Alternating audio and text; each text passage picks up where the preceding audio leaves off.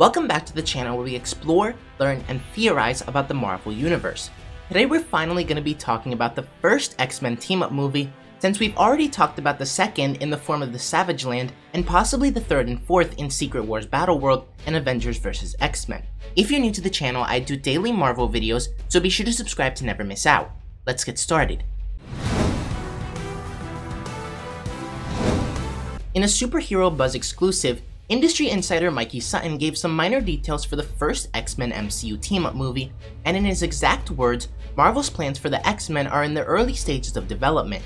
The mutants are coming to the MCU, and will be introduced Avengers style by appearing in other characters' movies. Therefore, we should be expecting some interesting crossovers in the very near future, and they're looking at the initial lineup for the X-Men, which will include Cyclops, Marvel Girl, Thunderbird, Nightcrawler, Sunfire, Havoc, and Storm, who will be from Wakanda, with Wolverine still being held for the Weapon X program, as Kevin Feige wants an all-new, all-different approach compared to the previous run over at Fox.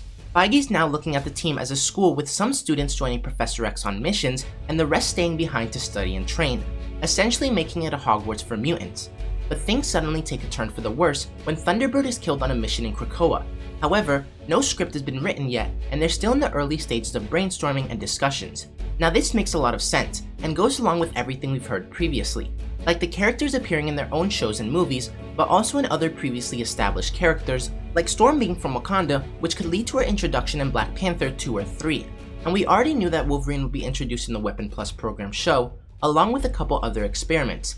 Now lastly, what seems to be corroborated in this leak by one of Mikey's previous leaks is that the mutants will team up with Professor X and go on missions. He said a few days ago that in the second X-Men team-up movie, the mutants would go to the Savage Land, where they'd encounter Kazar the Savage, Shauna the She-Devil, and Devil Dinosaur, along with the villains Sauron and Mr. Sinister.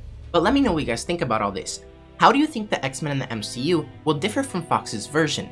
In what movies will we begin to see them appear, and who could be the villain in this movie? If you enjoyed the video, don't forget to like, comment, subscribe, and turn on post notifications so you'll never miss another video.